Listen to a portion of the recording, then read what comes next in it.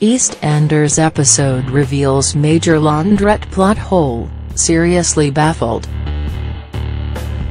EastEnders cast member Mick Carter, Danny Dyer, and Honey Mitchell, Emma Barton, seriously threw a spanner into the works in last night's episode. But what did they do that confused audiences so much? They simply paid a visit to the laundrette on Bridge Street, and viewers know that the business was shut for months in 2016 when Branning, June Brown, was pushed out of the job by Mr. Papadopoulos Jr. Tarek Benham.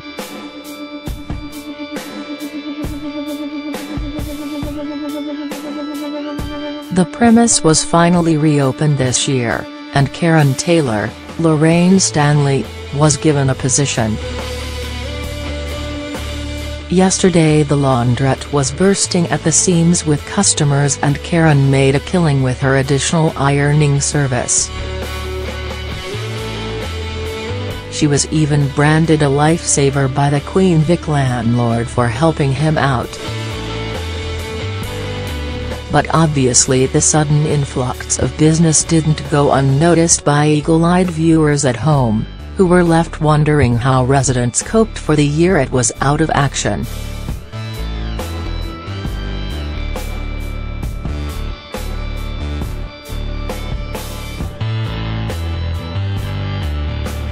Where have the residents of Albert Square been doing their laundry the whole time the laundrette was shut down?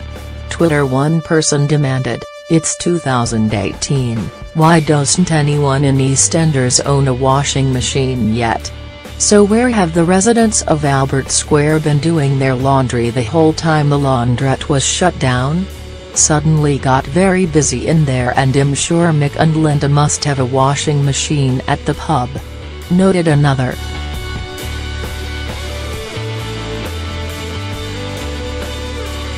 A third continued, "So now laundrette has reopened, everyone is using it again. Excuse me, what were you lot doing for the months and months it was closed then? You're telling me nobody has a washing machine in their house? Maybe residents had been running off to a different London borough to clean their smalls?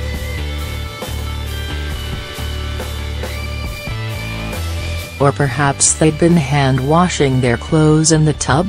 We wouldn't be too surprised, and the laundrette has been hotbed of interest recently, with Karen's gobby mouth often landing her in trouble. Last month, the soap was locked in a race row when she launched into a Brexit rant. Catch EastEnders tonight at 7:30 p.m. on BBC One.